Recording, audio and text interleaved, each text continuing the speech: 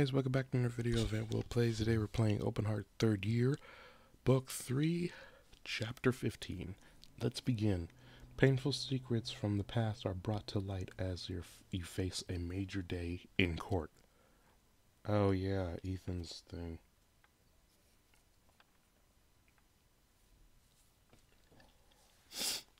Ethan's court thing.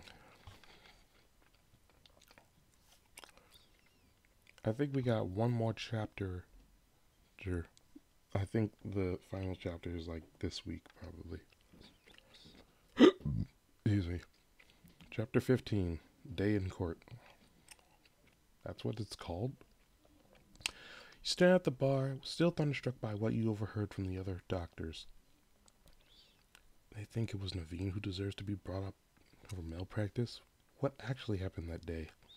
A plan starts formulating in your mind, and you'll need backup. Jackie, I know this is sudden, but can you come back to the hospital with me? Again, it's about Ethan's malpractice suit. I need someone to come to the records room and help me find a specific file. Lead the way. You know I'm always willing to help you out, Naveen. Just know that you are now deeply in my debt.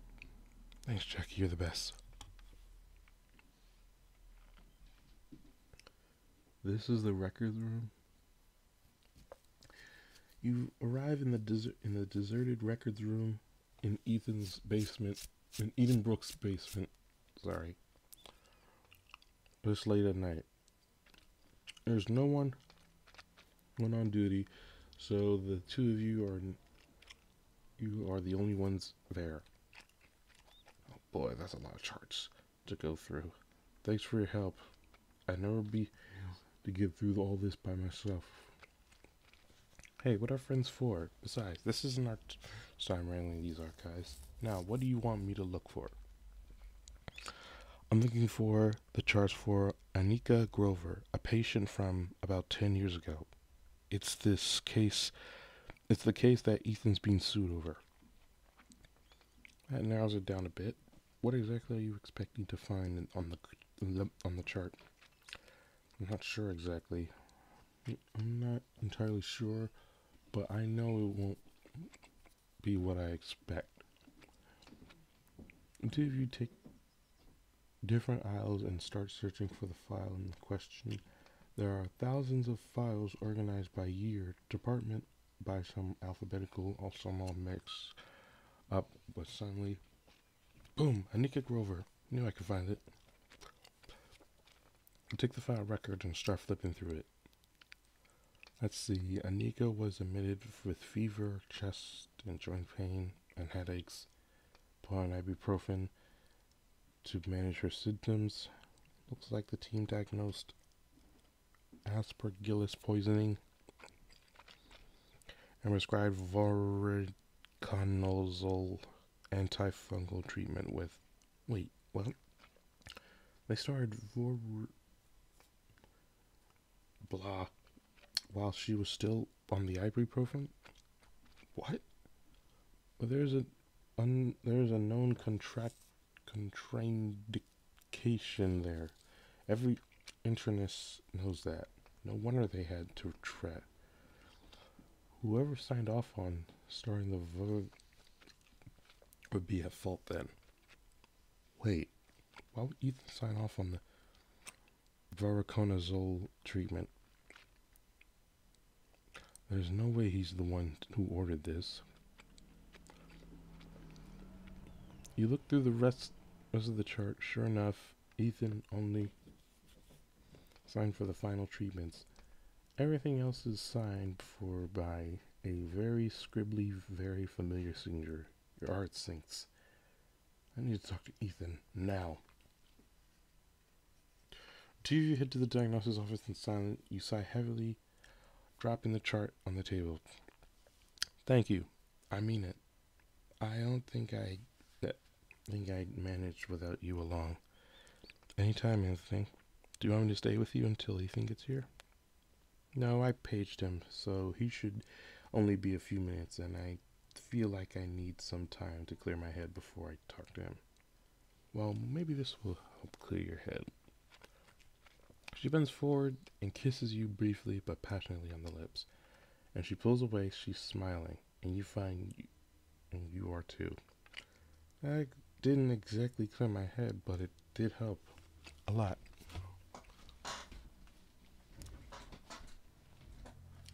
Good luck, Anthony.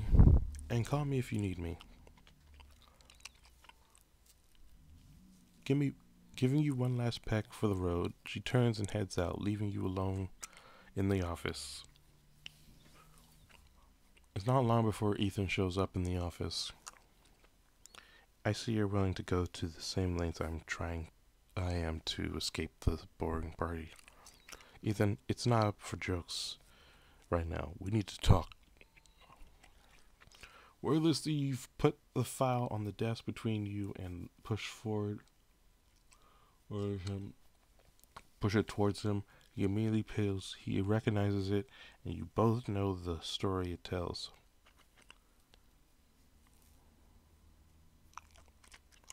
Ready to explain this? I'm not certain it's my place to explain. While your signature is on the chart, in the one place I thought it would be, thought it wouldn't be. So if it's not your place to explain it, whose is it?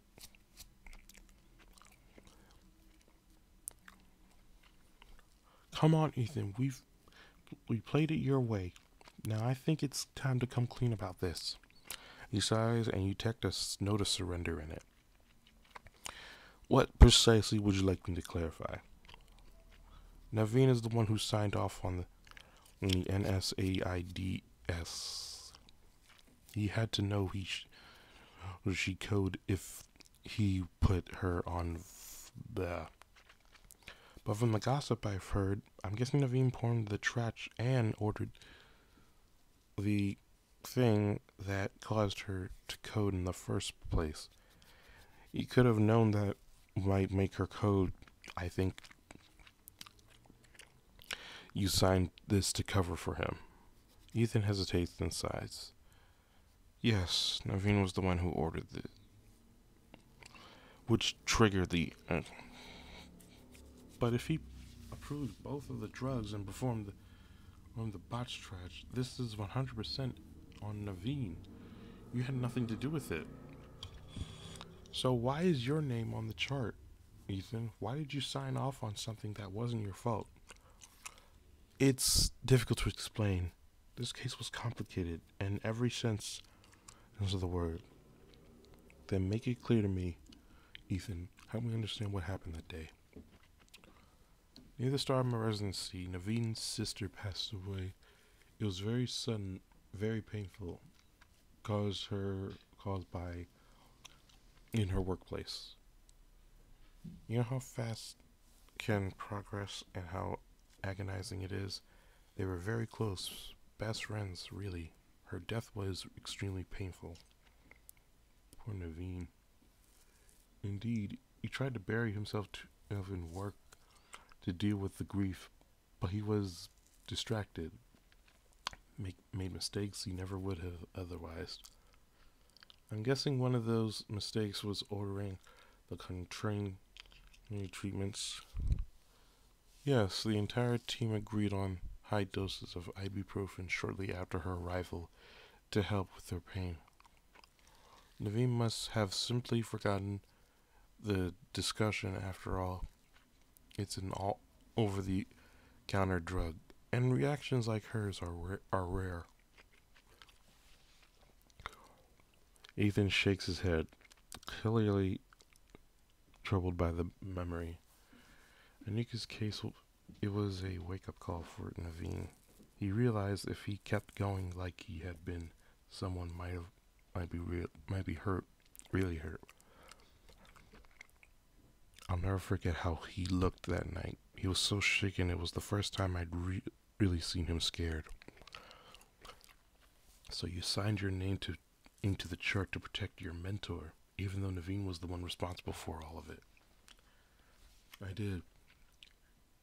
And I've never regretted it. After that, he took time to clear his head. When he came back, he was his old self. If anything, more careful.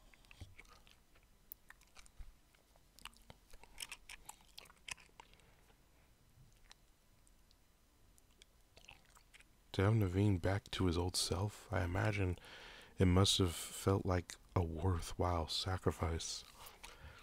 Not in regards to the patient. If I'd said something sooner, perhaps he'd never have damaged her. But as for myself, it wasn't much of a sacrifice until now, at least. Guys, if you guys have been watching me play through the Open Heart series on choices, you should know by now that some of the words that these guys say are hard for me to pronounce. So I just say blah and blah. So anyway, let's continue. But how could Naveen let you take such a massive risk for him? It doesn't seem at all like the man I know. Naveen didn't let me take the fall for him. The fact is, he never knew what I did. Wait, what? But how is that? Anthony, you know from experience by now, sometimes you get behind on your charts, sometimes you mix them up. No one remembers whether they signed off on every single IV or antibiotic, not even Naveen. So, he never realized what you'd done, and you never told him, and now it's all caught up to you. I knew then the possible consequences of my decision. I stand by it. If it means there's a price to pay, then I can accept that. But you're being sued for something that isn't your fault. In a way, it was my fault. Mine and the team's. We all should have seen that Naveen wasn't himself, and something would slip eventually. Staying silent was just as much an unforced error as the medication mixed up he made. It's only right that I take responsibility for it. But Ethan, that's not fair to the team, or Naveen, or... My mind is made up, and I'm prepared to deal with whatever's coming this way. From this, I suggest you try to do the same. With that, he turns on his heels, stalking out of the diagnostic office and leaving you in a whirlwind of troubled emotions. That night, you toss and turn in your bed, unable to sleep, replaying the events of the day over and over, remembering what Ethan said and what he didn't say. Ethan's whole career, whole reputation could be in jeopardy, just so Naveen can remain pristine. And Naveen doesn't even know. There's a sudden loud sound of scratching claws at the foot of your bed, followed by two sudden weights leaping on your feet.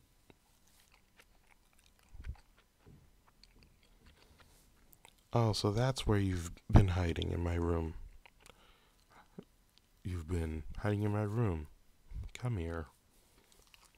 Reach down and pick up Andy first, then Furball, gathering them to your chest to snuggle. As you turn your head, you notice of the third member of the trio, Mitch, crawling on your bedside table. Alright, you two. Soon you're surrounded by a snuggly, furry, and scaly friends. Feeling soothed, you turn your mind back on the problem. Ethan wants to keep this quiet, but surely there's something he can do to help. As you start to turn, an idea begins to percolate. Just after dawn, you grab your phone, dialing a familiar number. Hello, Naveen? This is Anthony. We need to talk. I really hope this doesn't go bad. Oh, hey, it's the house from It Lives Beneath. Yeah, I remember that. When you arrive at Naveen's house, he's already waiting for you on the deck by the lake. Sitting beneath a table, groaning with coffee and warm pastries. Oh, you didn't have to do all that. I imagine you didn't have much time for breakfast this early, which begs the question, to what do I owe the pleasure? It's about Ethan and you. You tell Naveen everything Ethan told you about Naveen's struggles at work, about his nearly fatal mistake, about how Ethan chose to cover for him secretly. By the time you're finished, Naveen looks ashen. I'm not sure it's totally true, but that's what Ethan told me. He'd probably be furious. I even mentioned this to you. I see, and yet you came to me anyway.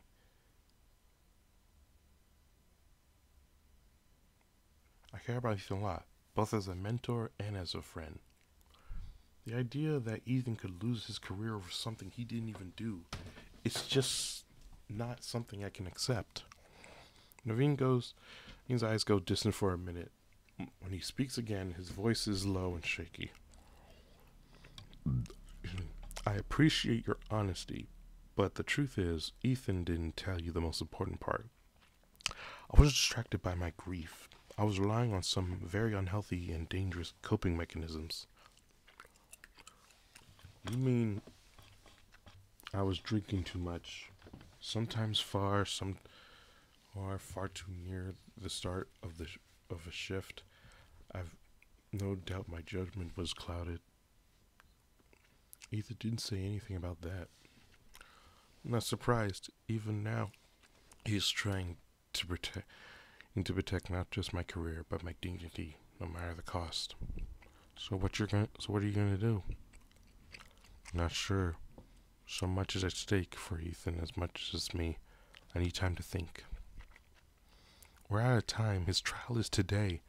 I have to testify to this afternoon. Yes, I know. I was planning to attend to offer my support, but Ethan asked me not to, so I wouldn't get blowback from Blue. Now I realize he was still hoping to hide this from me. I have to think long and hard for what to do next. Sighing, you leave Naveen alone by the lakeside, musing sadly as he looks out over the water. Back at the apartment, you prepare for Ethan's big day in your court, looking over the contents of your wardrobe. So much is at stake for Ethan in the hospital. I need to make sure I'm making the right impression.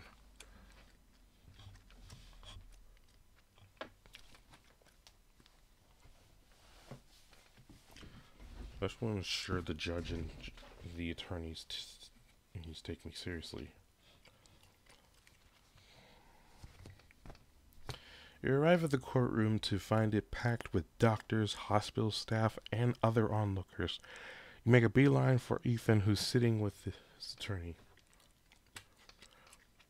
Anthony, good, you're here. You're here now. This is my attorney, Laura Whitman.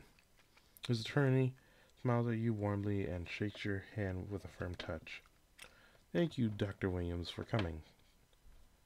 Thank you for coming today, Dr. Williams, and thank you for making such an effort to look professional. It might well sway the jury. As it happens, Anthony is always professional regardless what he wears.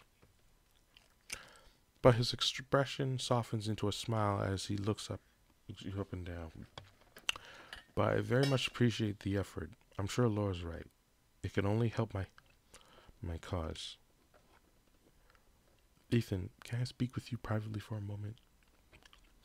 Raising his eyebrows and glances at his lawyer and nods, she withdraws to a discreet distance, and you turn to him and speak in a low voice.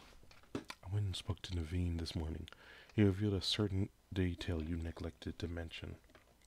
I didn't want you to speak to him. I told you I didn't want him involved. He deserves to know, Ethan.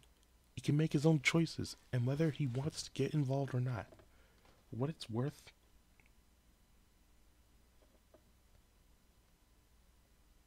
at least tell you. No, I'm not telling her, and that's final. But Ethan, it's her job to know about the case. She needs that information so she can help you.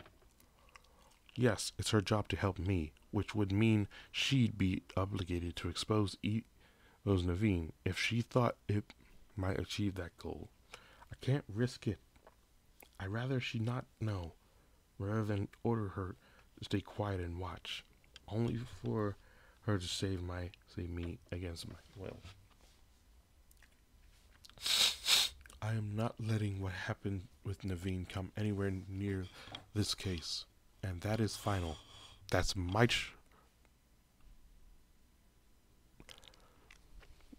choice, and no one else's.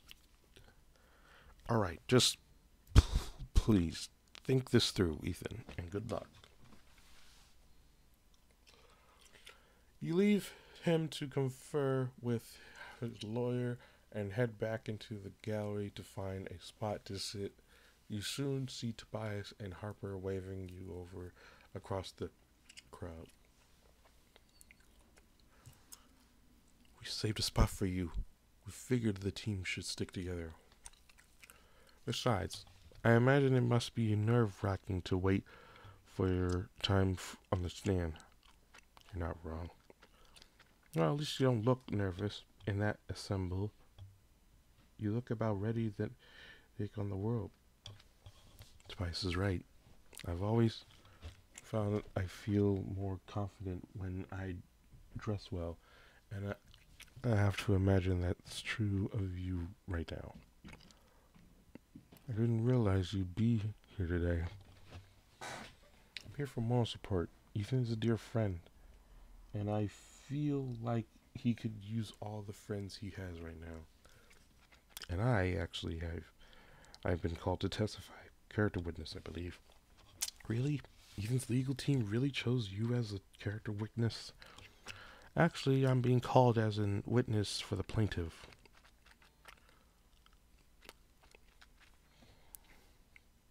Why? What information do they think you can offer? It's not like you were there when it happened. Well, neither were you, to be fair. I imagine we're both being called for the same reason, to give insight into Ethan's ethics and character. But if you're being called by the plaintiff, they must think you'll only have bad things to say. I'll only have honest things to say beyond that. There's no point getting stressed about it before the questions get asked.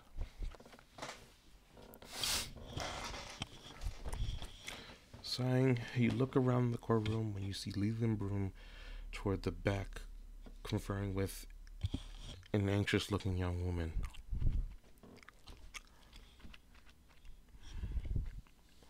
Watching Ethan suffer must be like a day at the theater for him.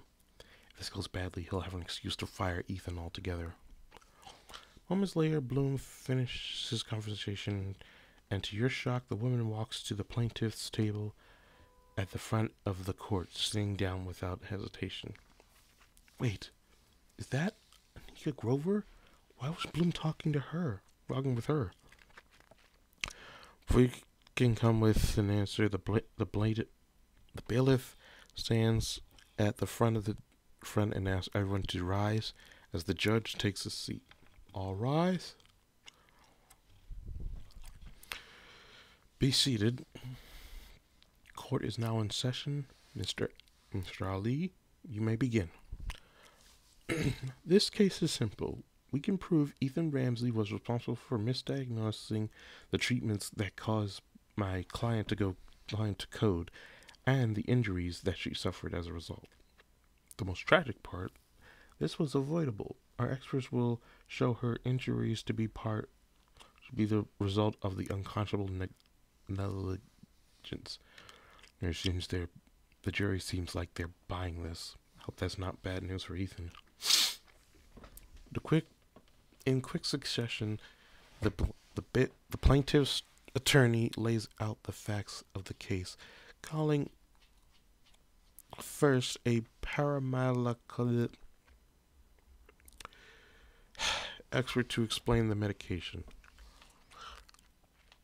It's uncommon, but ibuprofen can cause... A person like Dr. Ramsey would absolutely have known that. The librarian who filed the original chart in the hospital records. Yes, that's definitely Dr. Ramsey's signature. I've seen it on countless charts. But normally doctors would never sign off on a procedure without checking and double checking what was prescribed before. And finally, the patient who speaks with a quiet, slightly croaky voice. Dr. Ramsey told me that they would help me with speech therapy referrals, but that my voice would never quite be the same again. And at the time, you accepted that. I did.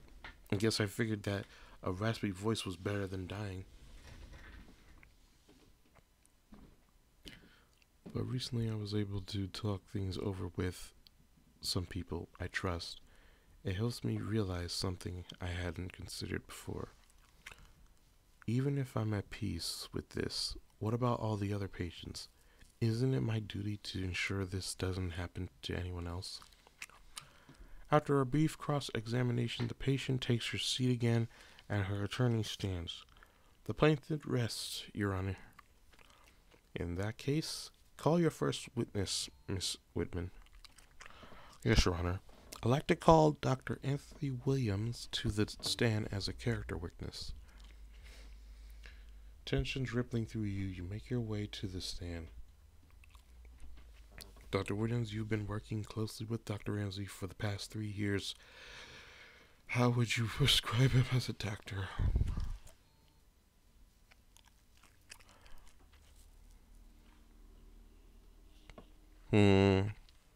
Careful and compassionate.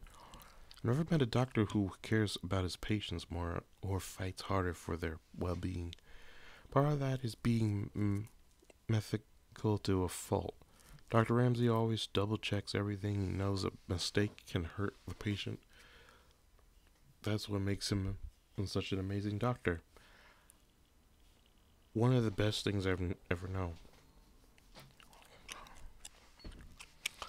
In your time working with Dr. Ramsey, have you ever seen any sign of gross negligence, cutting corners, say, or missing important case elements? Cutting corners? No. That's not how Ethan operates, and he's extremely attentive to detail. Lastly, if you had to tell the court one thing about the defendant, one thing to consider in their deliberations, what would it be?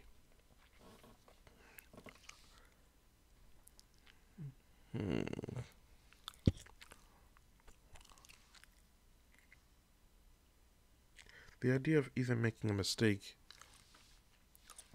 like this is ludicrous. Another doctor maybe, but Ethan is a cut above. There is no one more cautious and dedicated to patient care in Edenbrook. No Boston is lucky to have him. Your eyes flicker up to Bloom in the audience, who appears unmoved, then Ethan who looks genuinely touched.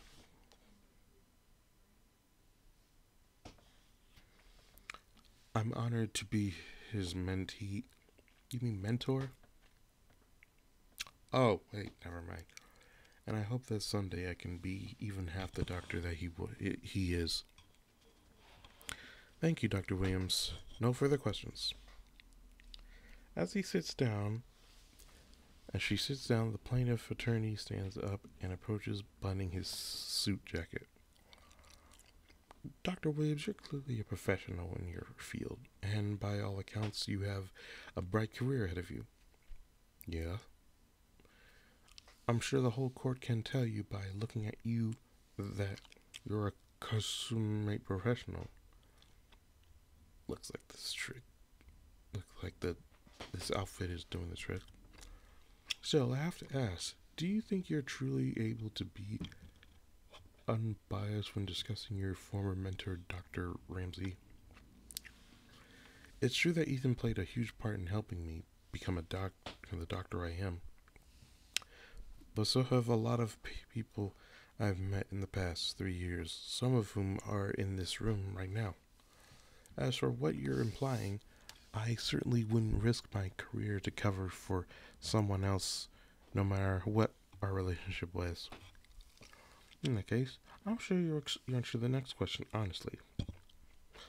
To your knowledge, Dr. Williams, did the defendant actively work to get a patient out of potentially life-saving trial this year? Well, yes, but... And to your knowledge, did he then also falsify records and break study protocol in order to get a different patient into a study? Yes, but that was different. So you admit then that he has a habit of ignoring procedure when it suits him. I wouldn't put it that way. Objection, Your Honor. Battering the witness overruled. But I'll ask you to come up to the point, Mr. Ali.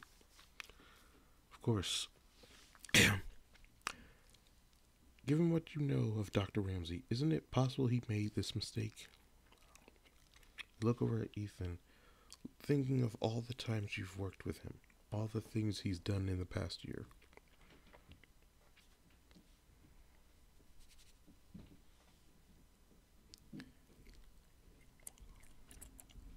I think it's impossible. Ethan could never have done this. Not now, not ever. It's fundamentally at odds with the kind of doctor he is. What happened was tragic, but this wasn't negligence, especially not from Ethan. In your opinion, you mean? I can only give my opinion, which is based on years of knowledge of him, as both a doctor and a person. I have no further questions for this witness. Gulping, you get up from the stand and you move back to your seat. As you pass by Ethan, he smiles wantonly. Wait, thank you, Anthony. I appreciate the vote of confidence. Ethan's attorney calls a few more witnesses, but soon enough the defense rests its case. As soon as Miss Whitman says things, Mr. Ali springs up. Your Honor, with your permission, we would like to call Dr. Tobias Carrick as a rebuttal witness. The judge nods his approval, taking a deep breath. Tobias gets to his feet, walks to the front, and takes the stand. A rebuttal witness. I must think Tobias had some pretty things to say. Dr. Carrick, please tell the court how you know the defendant. We're close friends and roommates in med school.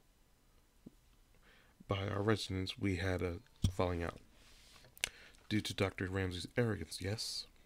I'm sure he'd say I had something to do with it, too. If you're asking if Ethan was arrogant, the answer is obviously still is. We've heard about rash decisions, interference in studies. Isn't the man you know capable, even likely to make a mistake like this? Tobias looks at the attorney blankly. Then, everyone's surprised, he throws his head back and starts laughing long and loud. God, no. Back in med school, he knew every drug contradiction before first term even started. There's no way he makes such an elementary mistake. If he somehow did, he'd have handed in his resignation before his swift was up. There's a brief stunned silence from both the plaintiff and the defense. So you're saying you don't think Dr. Ramsey was responsible? You can see he signed the chart, can't you? Chart mix-ups happen all the time. Even finishing your charts is tough. Whatever happened, the error wasn't Ethan's. But I have no further questions for this witness. Miss Ali, would you like to cross-examine this witness? No, I guess not. The defense has no questions. Then the witness is accused. Waiting, Tobias gets up from his seat and walks past Ethan, who looks thunderstruck. Tobias winks at him, but before Ethan can say anything, Tobias has swept past him and rejoins you and Harper. Can't believe you did that. You know me, always happy to provide a dramatic twist. Smiling, Tobias takes his seat, and for the first time you have an inkling of hope. Maybe things aren't quite so dire. Suddenly the door opens and someone rushes down the aisle and approaches Ethan's lawyer. After a moment of whispering together, the attorney stands up. If it pleases the court, I'd like to request a short recess to consider new evidence. I'll allow a 30-minute recess. What does that even mean? Like, I know it means take a break, but why do they call it a recess?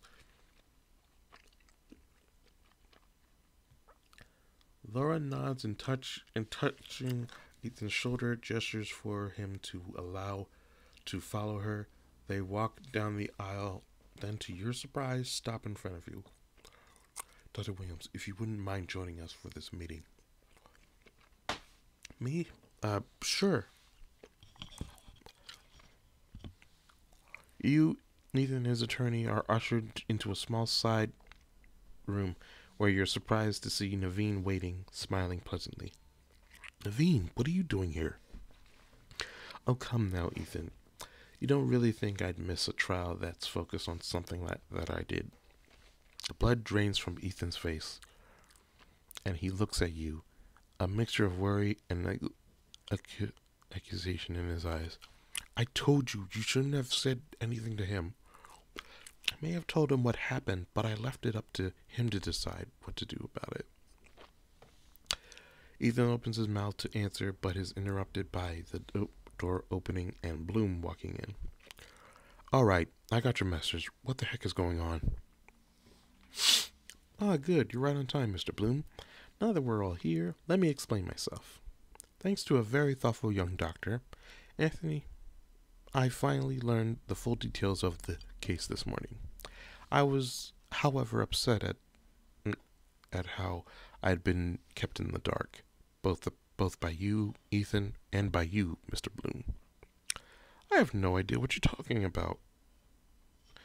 Have I kept you in the dark? As chief of medicine, of course. I know when a suit was brought against one of our doctors, I knew Ethan was under investigation.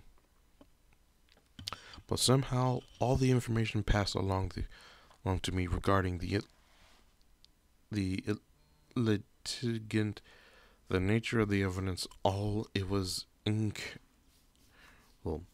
as a result, I actually thought it was different. It was a different case entirely. Wonder how that could have happened. Clear mix-up, I imagine. Clear mix-up? You liar. You deliberately kept Naveen in the dark so he wouldn't step in to protect Ethan. That's despicable. I'm not sure what you're implying. Information gets misfiled in hospitals all the time. Admit it, you did it on purpose. I don't make a point admitting to things that aren't true. Perhaps you should take it up with my admin staff. At any rate, when I found out which case it was and looked into it, I immediately realized how baseless it was. After all, I was the attending physician, and Ethan was only a resident. The responsibility was ultimately mine. Naveen, please don't. Oh, I think I will, because the case is simply blurrier than that. The fact is that Ethan never ordered to contradict treatment. I did. What do you mean you ordered it? You made the error? That's right.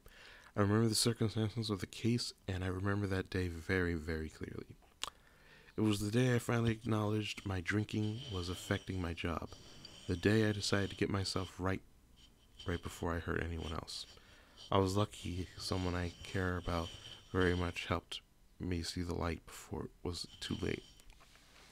I'm glad Naveen has intervened, but this is probably pretty rough on Ethan. Naveen. Ethan's face clouds with equal amounts of pain and affection. After a moment, he manages to tamp the emotion down, schooling his features into calm. That's all well and good, but I'd like to remind you all that the case isn't against you, Naveen. It's against Ethan. Despite your verbal explanation, it's still Ethan's signature on that chart, which makes it very hard to dispute. True, but of course, I'd be ethical remiss not to take this evidence to the plaintiff, which of course would likely scuttle the suit. More importantly, it would cause huge problems for Edenbrook and your stake in it, Mr. Bloom. What do you mean? If the hospital's chief of medicine revealed a scandal like this, drinking on the job, years of cover-up, subordinates lying for him, the blood book would irreparably damage Edenbrook.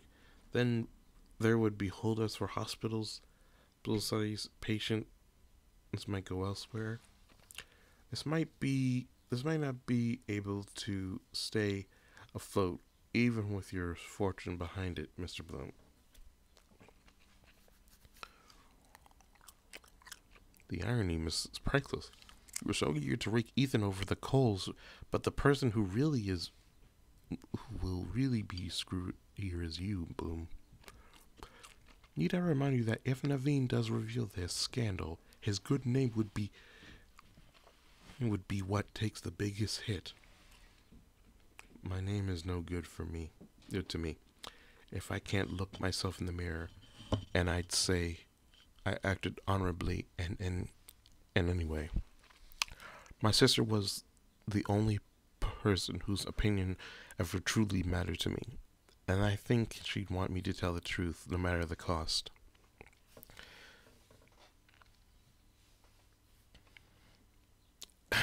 Bloom clears his throat, clearly wearier than before. So, what are you proposing? For starters, you'll settle this case out of court. A very large settlement, one that the patient can't possibly refuse. Is that all? Heavens no. I need your word you'll stop trying to influence medical practice at Edenbrook. Leave it to Ethan and the other doctors. Why would I agree to that? Naveen smiles at Bloom, and with his smile is sincere, friendly, even also triumphant. Because look what happened when you decide to bankroll a case as a personal vendetta, Mr. Bloom. What are you talking about? An actual doctor would have noticed the inconsistencies in that chart before they undertook such an elaborate revenge. Not to mention, doctors know that residents have attending eyes on all their charts. Quite. A doctor would also have known that by pushing a patient to take things to court, it would risk far more than just one man's career. But then you're not a doctor, so of course you couldn't have known by yourself, could you? Bloom pales. You remember that moment in the courtroom, seeing him talking to plaintiff. Ethan looks similar, thunderstruck. Lean over and whisper to him.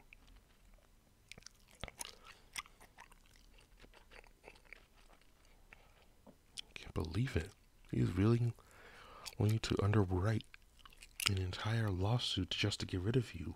I can't believe Bloom would sink that low. I'd agree with you, but it makes far, far too much sense.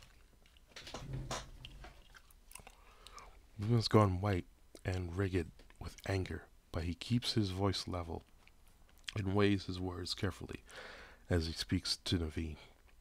Well, I believe you made your perspective clear. Anything else you see fit to? The situation will need to be explained to the hospital board, and as for myself, I believe the only honorable opinion for me and for the hospital is to offer my resignation. Naveen, no. Naveen waves Ethan down with a single gesture, his usual smile back on his face, as he continues speaking with Bloom. Still, I imagine it shouldn't be too much to find a new chief of medicine, as long as we keep this a private matter. The room goes quiet. Bloom's jaw tenses with anger, but he knows he's clearly beat. Fine. Call in the patient and her lawyer. A few minutes later, everyone's back in the courtroom, and the patient's attorney is standing to address the judge. Your Honor, the settlement agreement proposed by the defense is acceptable to my client. We hereby withdraw the malpractice suit. Very well. Case dismissed. Court is adjourned. The audience breaks into stunned chatter, but Tobias looks at you, eyes narrowed.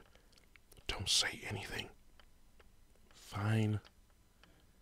He and Harper file out along with the rest of the crowd. Only Ethan is left behind, sitting shocked at the defense table. You walk over and lay a hand on his shoulder. I don't think I ever felt so many conflicting emotions at once. At least you're cleared. That's something worth celebrating. It is. When Naveen had to take the fall instead, I'd never wanted this. Well, no one wanted this. I didn't want to see Naveen go down either, Ethan. But it was his choice, and he did what he felt he had to do. He shouldn't have had to do it. He should have been able to finish out his career at his own pace, with his good name intact. And he said it himself, it's not about his reputation or his good name. It's about looking at himself in the mirror. As much as we might not have hoped for an outcome like this, it's an outcome that Naveen at peace with. I think we have to accept that. You both sit in silence for a while before Ethan finally sighs heavily. I'd better head home. The whole world is about to change. The hospital and more. I need to find a way to prepare myself for that. Sounds devastated. Shouldn't be alone right now.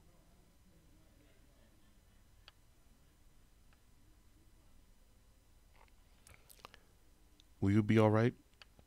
He tries to smile, but it comes out silently twisted. I always am, it seems. Just know, Ethan, Naveen did this out of love. It was his gift to you. To give you. I hope you can find some comfort in that eventually. Find yourself tossing and turning again that night, Ethan's words ringing in your head. The whole world is about to change. He's right. For the hospital, for Naveen, for him, and for me too. Bar exams will be coming back soon. I'll have to make a decision about what's next for me.